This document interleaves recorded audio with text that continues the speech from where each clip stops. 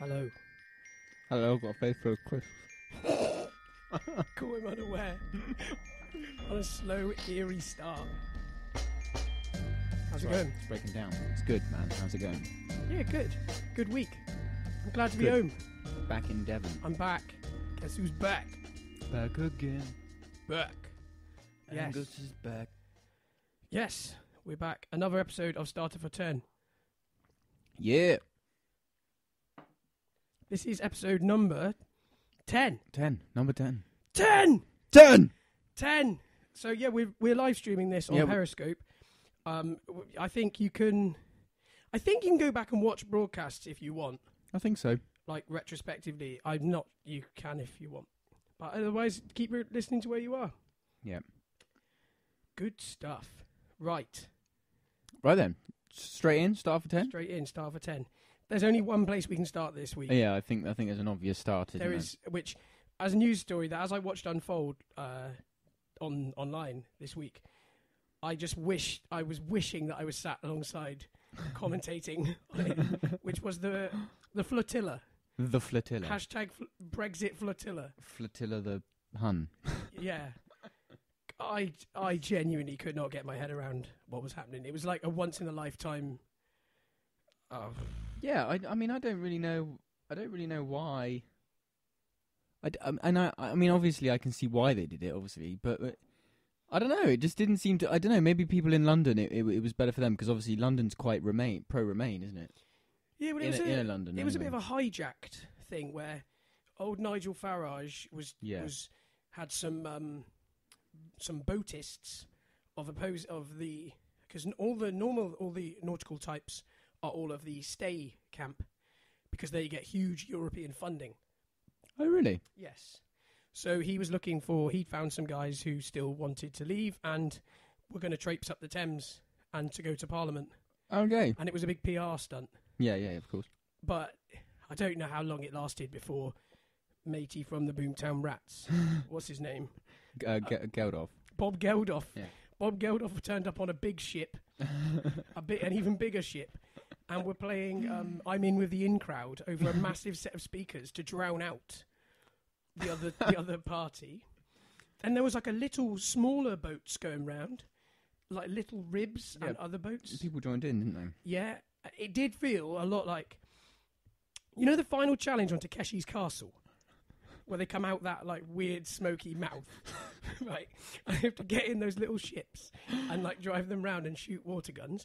A picture came out of, no kidding, a guy on a fishing boat shooting an in boat with a water pistol.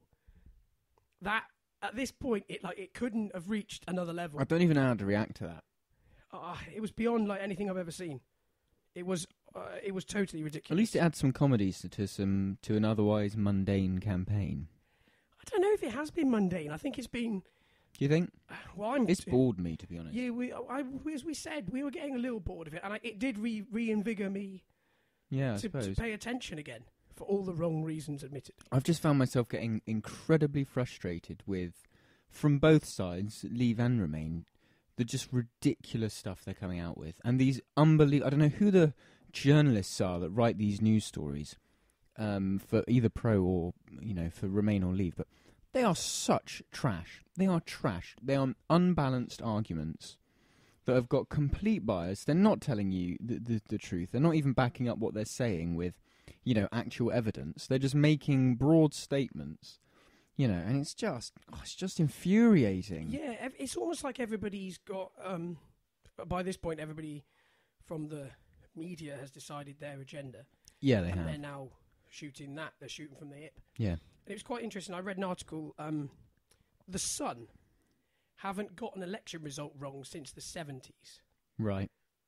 The headline on the Sun on Tuesday. They want to leave. Nailed the colours to the mast. They don't all over. Get it wrong. So it's all over then. Well, I'm not going to say that. I still think it's going to go. I think it's going to be 51-49. I think it will be close. I don't think it's going to be as clear cut as some people think it is. I think the other sort of sad thing is it has showed a large divide in the country. Yeah, I suppose you're right. has driven a wedge It has, yeah. between the country, and I'm not more sure... than normal politics does. Oh, much more, because it's become... Well, they Yeah. wanted to engage everybody, and successfully they have.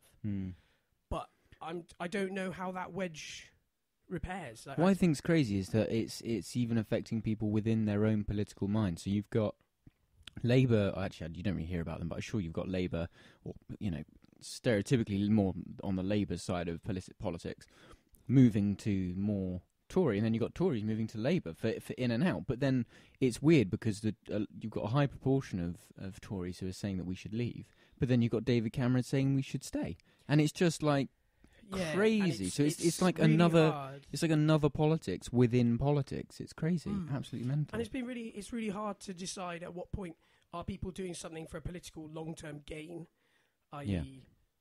Boris Johnson, is this a play? Well, this is the play, question isn't lots it? of people are asking. This is Bojo for PM. This is the big play. Well, a lot of people are wondering now. I think in the latter stages, they're thinking, okay, is it genuinely for the betterment of the country, or is it just that a few select people have their own agenda, and they're trying to make everyone believe that it's the right thing to do, when in reality they've just got their own agenda, either for power or for money. It's difficult, isn't it? It's really difficult. Being cynical, I don't think that there are many people out there who do something purely for money or their own gain. I think people, on the whole, people who are in politics are in it. They have some other agendas which I'm not down with at all. Yeah. Like, I think it can go, it's corrupt, and there's parts of that need sorting. Definitely, yeah. But people don't want to put anybody. Nobody wants to put somebody through hardship. It's just that certain members of society are more happy putting others through. It's like it's really hard to word. Certain people are more comfortable to tread on others more for their own gain than. This is what it's down to, isn't it? What really gets outlined, and that's how it shows. It's worrying, actually. I don't know if it's worrying. I had an incredibly long car journey with my dad, and we talked about this because, what else do you talk about in the car for 3 hours with your father? Cars. Yeah. Politics. Oh, we passed some great cars. Yeah, you always do. We were talking about that, and about how I've actually come to the conclusion I don't think there's going to be. I think no matter whichever way it goes, in or out, there'll be a kickback on the short term. So I think the stock market will crash, regardless. Probably, It'll fall a load of points in one day. Well, our economy's already dropped, they say, haven't it? It's Yeah. suffered by like 12 billion. It already has. So whatever happens, there'll be a big shunt. Then all the other estimations afterwards are vastly over-egged. I think it's going to be I would hope it's going to be a rather.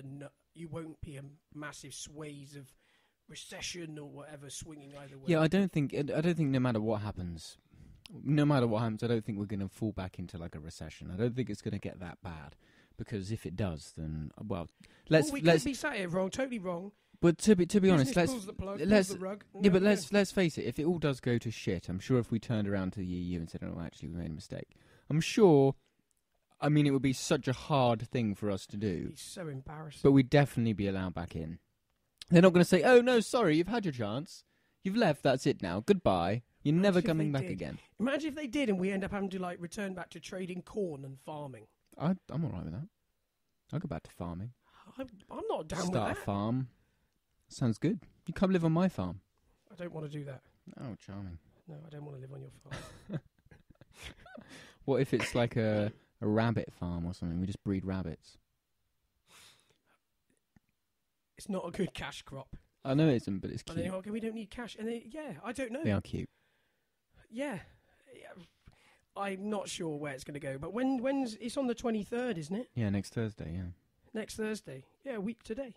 Yeah, we're recording on Thursday, but this will come out on... We don't know. It'll come out when it comes out. It'll come out whenever it comes out, it'll be out. Yeah, I think we were coming out on Mondays. We might change that. You never know. I'm not sure. Yeah. But we're drinking Polish beer today because we're not racist. So we're drinking Polish beer Pro-EU beer. Pro-EU beer. See, now, if we weren't a member of the EU, this would have cost twice as much. What's it called? Tajski. Something like that. Tajski. And it's from Poland, and it's nice. Yeah, it's all right, isn't it? It's not my normal thing. It's not the normal thing I go for. It's a bit different. It's 5.5%.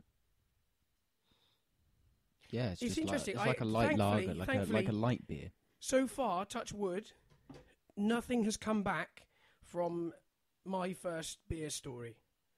Oh, good. Nobody has lost any licenses. Good. So nothing serious has happened. No. Okay. I believe we've got away with it lightly, which is that's 2 thumbs up for that. Yes. Well, we covered Brexit and we've kind of run ourselves into a. Well, we don't want to dawdle on Brexit because there's no need to keep going into it. There was something amazing came up, which was a picture of Nigel Farage stood on the front of his boat, right? Stood there like on the bow so brilliant for the ultimate photo op, and it is the exact same shape that he's in on that scene from Alan Partridge. Yeah. It is. When he's going under the. It's exactly the when same. He's going under the bridge and the cow drops on him. Yep. And what a way to have a good holiday. It's unbelievable. Like Hamilton. Have a holiday with Hamilton. Yeah. What a way to have a good time. That's it. Something like that. That's it. We'll find a clip. Yeah. It was too good. It was an absolute horror show. And the other horror show for me this week, or in the recent past as well, was what the Queen elected to wear for her 90th her birthday. Stabilo Boss. Yeah, when she dressed up as a Stabilo Boss highlighter pen. Yeah, I think we did we mention this last time? No, we haven't. We haven't covered it yet. But it was what a stunning, hilarious. What a stunningly. Normally, right, I'm not a massive Queen fan. The music or the lady doesn't do a great deal for me, but I understand why it's there. It's cool. It carries on. It makes a ton of money for everybody. Yeah, it makes a lot of money. A lot of money for the country, and it's quite cool as a focal point. She gets to do cool. a lot of work. It's good for heritage as well. And someone's got to open the libraries. Something, doesn't it? Like yeah. someone's got to open the libraries. Somebody's got to do those things. So why not her? It's fine. She normally nails the dress sense. She normally looks fantastic. Yeah, she does. I'm not going to go that far. I'm not really down on like 90-year-old fashion, but she normally nails it. Good choice of colours. Good. A good hat. She's a lover of a good hat. She has great hats. But why the hell, for the biggest do so far, the 90th, the big 90 troop into the colour... Did she dress as a Stabilo Boss highlighter? Yeah, it's like traffic light green. It's traffic light green. It looks like she's off the highways agency, working on the road, putting cones out. I was stunned. I was genuinely stunned. And they come out, the classic shot, they all come out onto the balcony and there's all of their, all the royals. They're all dressed in military. Yeah, in the military, the red. Yeah, the red and everything. Red. Yeah, it they looks quite smart. look lovely. And then out comes the highlighter. Out comes the highlighter. Big up Queen Liz. I love the Queen. I love the Queen. I couldn't get my head around it. I just thought it was an absolute. Did we say? I mean, it's a bit pointless, but we might start doing this more often. We are on Periscope. We've already said we were. Have we actually said it though? Yeah. Or did we only say it to the people that were watching on Periscope? I can't remember, but anyway. Okay, either way, we're on Periscope, so we probably will start doing this. So cool. you can actually watch us live. And also, you can comment if you want. And you can comment, and you can, you can chat with us and hang us a message back. It's borderline a radio show. It's an interactive podcast. Yeah, but the main format is still just as a podcast. Yeah. 91 to 98 FM. Big wave band. Well, mate, there's no expense spared on that radio, on that transmitter, mate. Anyway, should we get an actual starter for 10? Now that we've covered politics. Yes. It is warm in here. Yeah, red hot, and the windows open. It's muggy. It's a muggy evening. What are we going with? Have you picked a news source for me? I'm thinking. I am eating crisps, by the way. You might be able to hear the odd crunch. They're Co-op Chardonnay white wine vinegar and sea salt sponsored. Yes, we're sponsored by Co-op. ABC News. Perfect. From Australia. We like it. Australians are wild. The Australians are Nutters. loose. Yeah. Right, what we got? Man found not guilty of burglary despite his soiled underpants found at the crime scene. Yeah, I'm not even sure how he's got away with this one. A man accused of defecating during a burglary at a Canberra coffee shop was found not guilty despite his soiled underpants being found at the scene of the crime. Wesley Matthew King was charged with 4 counts of burglary-related offences at a Brandon cafe was broken into in late 2014, but it's taken obviously a long time to come to court. He also took $4,000 in cash, an iPod. What cafe has $4,000 in cash lying around? I don't know. Yeah, that's a lot. That's a lot for a cafe. But the main problem everybody seems to be is he did a poop and run. Which is a poop and run. Well, it is a poop and run, isn't it? A poop and run burglary. What kind of sentence does that carry? 2 years? It doesn't say. But what's actually happened? Well, no, because he's found not guilty of the burglary. But so he was guilty of the poop, but not the poop and run. No, it's not. So he was charged of it, and then despite them having not just DNA, his actual something from his body there found at the scene of the crime. Yeah. He says that somebody else he genuinely managed to come through that. Somebody else was wearing his unwashed pants. He was found not guilty on all charges. Mad. This is a bigger stitch up than So Oscar Pistorius. This genuinely is. Well, this guy, okay, he did get away with murder for a short while, but this is literally, he did get away with murder. Yeah, it was literally. culpable homicide or something. Yep. It was. Yeah, somehow he's managed So- to. So he that managed to. wasn't- So he walked away with $4,000. Well, essentially, if it was him, well, we can't say it was him now because he wasn't him because the law's decided. But yeah, somebody walked away with $4,000 How have they cash. come to that decision? Is it jury in Australia? I assume it is. You'd think so, wouldn't you? How will a jury come to that decision? There must be something else. There must be something else they're not telling us. There's got to be something unreported here. There must be. There's no way. Have you ever been in a situation where someone around you has shat themselves? No. Like in a swimming pool or something? No. No, me neither. No, that's horrible. Yeah. I tell you, there was a room I was in the hospital like 2 years ago. Room 17. Room halfway along the corridor. And when I looked out my window, there was a pair of pants on the windowsill on the outside, on the 4th story, on the windowsill. Right. And I clocked these pants, but obviously I couldn't reach them. I didn't want to, and also I didn't want to touch them. So I get there, and then I go back to the hospital again later day, and turns out, and I'm in room 15, which I then go into my bathroom and open the window. Turns out room 15 is the possessor of the pants, right?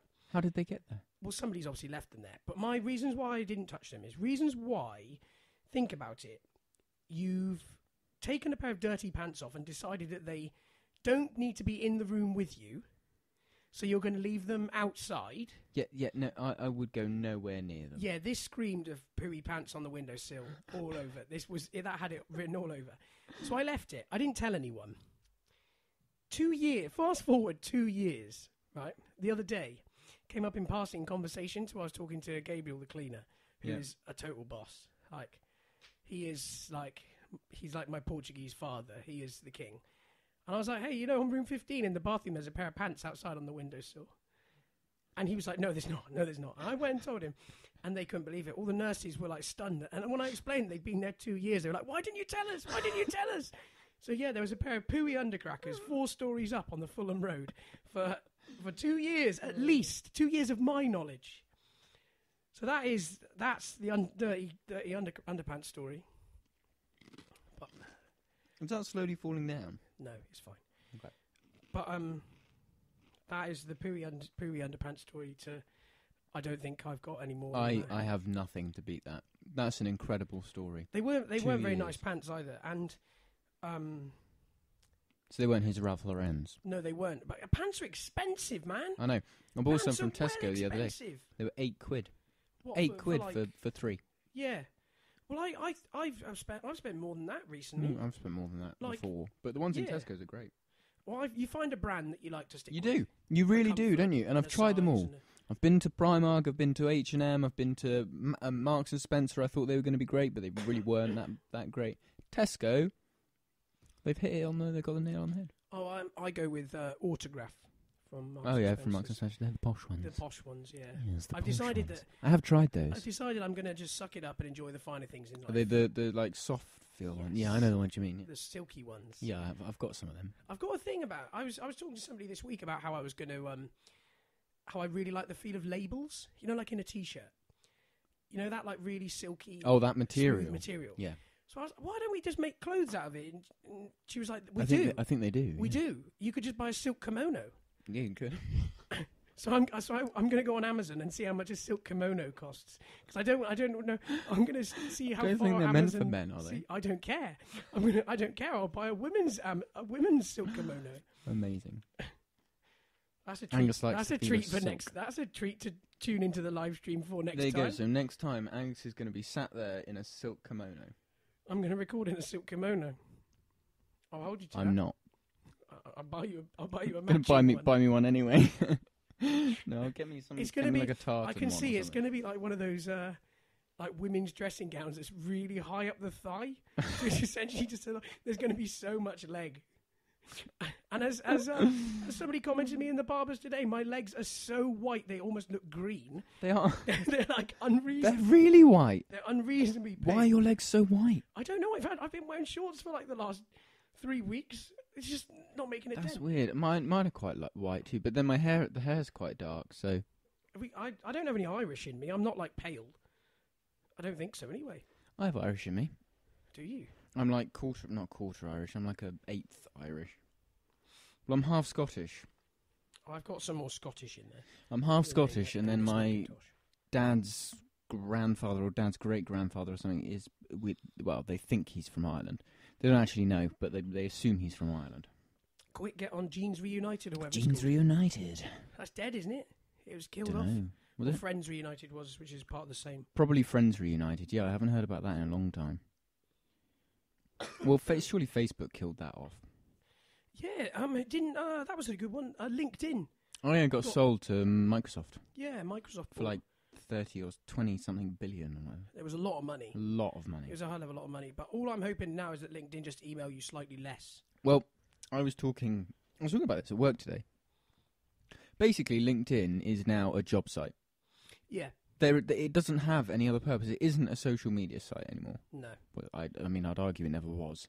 But really, it's just a job site. It's about advertising yourself to prospective people, and it's about finding jobs. That's all it's for. It's actually almost quite dangerous because people have unwittingly, well, not with unknowingly, uploaded their entire CV, their Yeah, I know. entire life, Their life, their like work, where primary they've school, worked, and everything. essentially nowadays, data is worth money to somebody who wants it. Microsoft. Microsoft. It's worth about 20-something billion Yeah, to there Microsoft. you go. That's how. Finally, we've had a valuation on how much, whatever schools you went to. Because I mean, you can chip that up, and as long as I'm not sure if we all tick the right box on when you sign up to the regulations and whatever.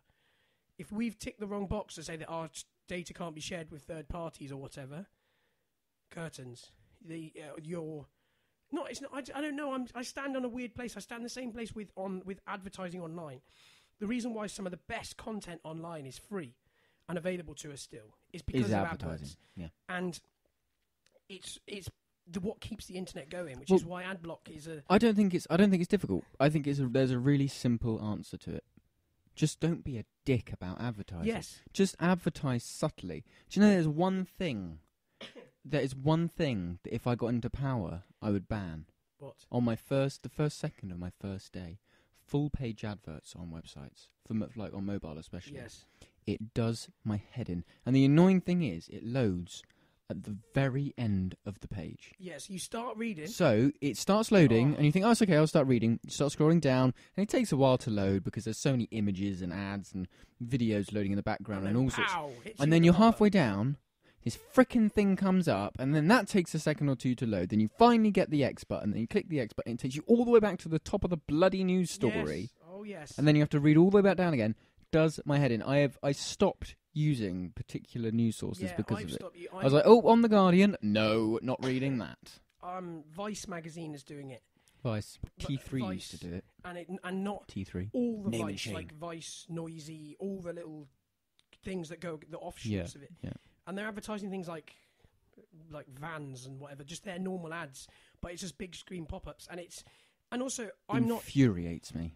The other one that kills me is when they advertise the same thing repeatedly and repeatedly. Oh my and God. repeatedly and repeatedly. Yeah, like if you're watching Channel 4 4OD, right, and you're watching maybe a film or a couple of hour-long program, and you watch an ad break, and you've got Starbursts and then Audi. And it's the same right? 6 adverts and then repeated you go to the next ad break, and it's Starburst and Audi, and you're like, I've just seen them. I know. Be more intelligent. Know that you've shown me those, and show me something different. Also, it makes you resent advertising because... Which you shouldn't do, really. Yeah, because if advertising is targeted well and it's for products you actually want, it can help us. It's great. It helps us pick the right product. Yeah, exactly. Of course it does. But while it gets used it's all to do with these algorithms, and it's all the dark side of it is things like Facebook just chewing through your pay-per-click money, just chucking it out to anybody as fast as possible. Word of the day, by the way. Which one? A logarithm. Okay, a logarithm. Or algorithm. Algorithm. A logarithm? I don't know which it is. I'm not sure. Yeah, it chews through your money. So you say, okay, I want to spend £7.50 on this advertising campaign.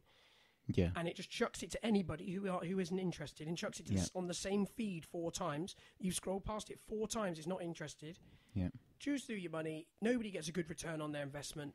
I started on Facebook because I had so much trash. I started saying, I don't like this advert. I've tried this and it makes no difference. Do you not think? I thought it made a difference adverts for that God of War and those like the iPhone games. Yeah. How big a that they says have something such, about but the world, they have those kind of games have cinema adverts. Yeah, I know, and TV adverts. And TV, like Clash of Clans. Yes. They had Christoph Waltz. Yeah. And James Corden do an advertising campaign. A-listers. Christoph Waltz. Yeah. And mental. It says, and that's all microtransactions, isn't it? I mean, it was a great advert, but you know. That's when little Johnny gets hold of his dad's iPhone and absolutely rinses the Clash of Clans. Yeah. And then he's more diamonds or and whatever. Then he's moaning to Apple next week that he hasn't had to put his fingerprint in. Little Johnny's run up £1,750 on Clash of Clans. Wasn't there like a thing? Didn't that happen a while ago that somebody spent sort of like $4,000 or something? I can't remember what. And he went and Apple. Was it maybe Apple? I don't know who. Someone took them to court. Yeah. And she won the case in the end to say that we'll write it off in this instance. It wasn't Candy Crush, but it was a very child-centric game as well. It was something like that, and everyone sort of got a bit tetchy after that, and so it had to be clear, and the guidelines had to say it and stuff like that. Yeah, and I mean, at the end this of the day, app contains in-app purchases. It's you shouldn't if you're making an advert for kids, you're making an app. A child game. Okay, I'm not saying that Clash of Clans is childish. I mean, you look over someone's shoulder on the tube and every other person is playing one of those games, which is how they have so much money. They're a great time killer. Yeah, they are. And it's not a childish thing, but there are some games that are obviously more aimed at children. Those ones... My Fluffy Bunny. Yes. Those ones do not need to be aimed at the micro purchases, small transactions. No, they should. It should be really difficult to make microtransactions in those. But that's the way we've gone. That is the way we've gone. There's whole games. What they released, Forza, the Xbox car game, on PC for free. It's free to download on PC and play. Well, obviously it's like £40 on Xbox, and everything is a small transaction. So you can buy every car, but each car is like £1, 59p.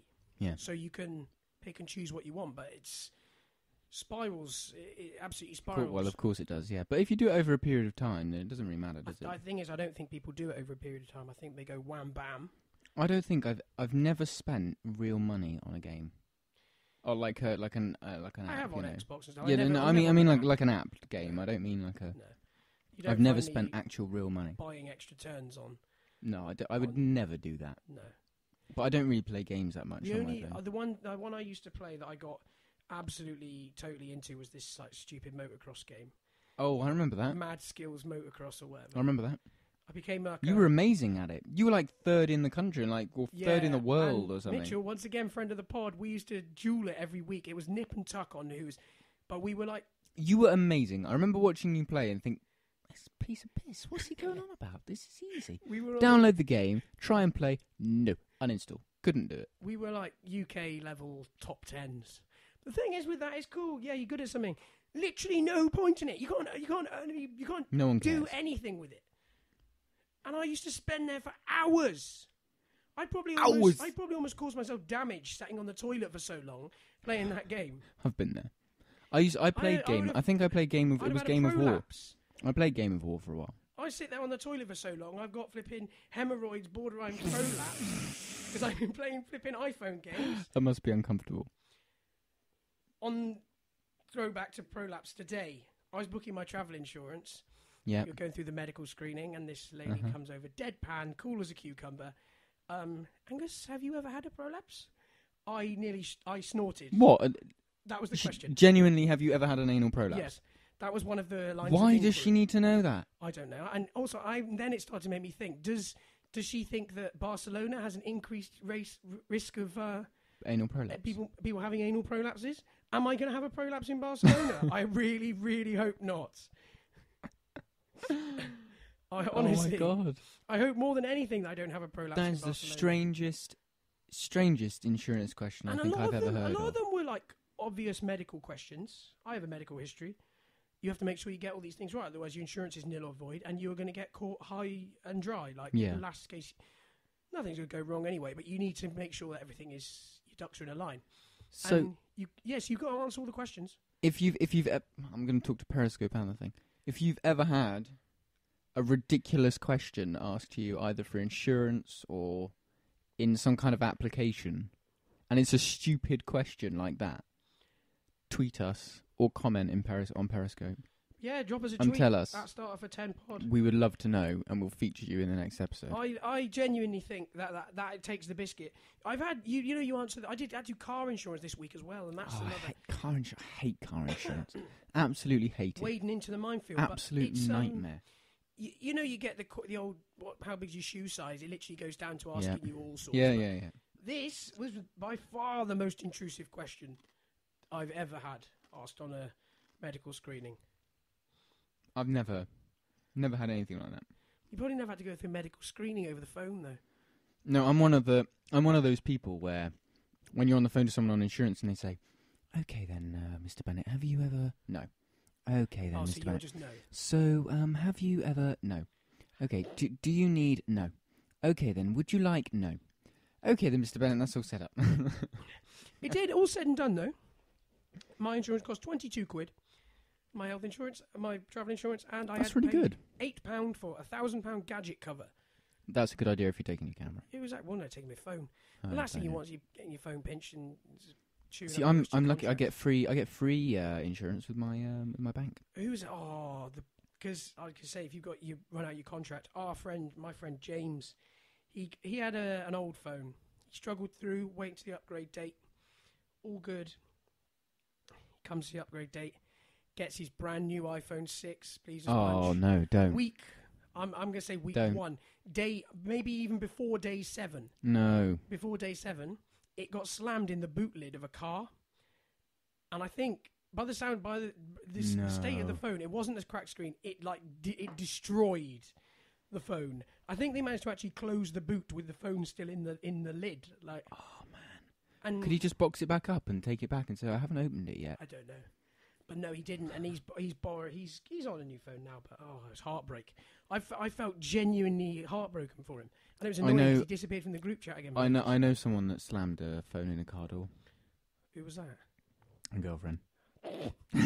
Name and shame. I've slammed fingers in there. My sister slammed my dad's finger in. Yeah, Dad had his head under the bonnet, and he was fixing the car. Like however you do, and he had his hand leaning over, holding onto the. And you shut the door. He's like, it's yeah. Well, I remember Dad. It was basically an A&E job, but being a typical dad, he was like, "Nah, I'll be all right. Just rinse it under the cold tap." It's like, it's clear. It's clearly an A&E job where half his fingers are hanging off like this, and there's blood everywhere. Blue paper towel from the woman in school. Blue paper towel, ice pack, job done. No problems. Oh, he just needed a magic blue sponge. To repair his shattered fingers. Oh, brilliant. Oh, man. Oh. That was quite a cool journey. Right. It was a bit... We stuttered at the start because we needed to cover... We needed to cover some EU news. relevant EU news, and then Queen news, Queenie. Queen outfit news. Yep, Queenie Stabilo boss. And then we talked about pooey undercrackers. Pooey undercrackers all the way a through guy to... who got away with a poo and run, which is sensational. And then we ended all up the way through to slamming your fingers in a car door. via obscure medical screenings and hopefully not prolapsing in Barcelona. That is how we do it. Right. That is how we do it. If you want to get in touch with us, please do. Please do. At Please Start tweet of the 10 us. Pod. People are tweeting in. It's cool. We like It's a bit of great. We interactivity. love it. We love chatting to our followers. We do, yeah, and lots of followers. Follow on Facebook as well at Starter for 10. Yep. You know where to find the pod on Yep. iTunes. If you're feeling And super Periscope kind, now. if you're feeling super kind, leave a star rating and about 6 letters and a positive review. Just write good and good, because the way the word of the day, a logarithm works, we get really like a massive boost from that. And that helps us push us up the charts, and then we have to advertise less, and more people talk about this fantastic podcast. Toot my own horn. Thanks, guys. That's it. Right, catch you again soon. Catch you soon. Nice one. Cheers. then. Bye. Bye.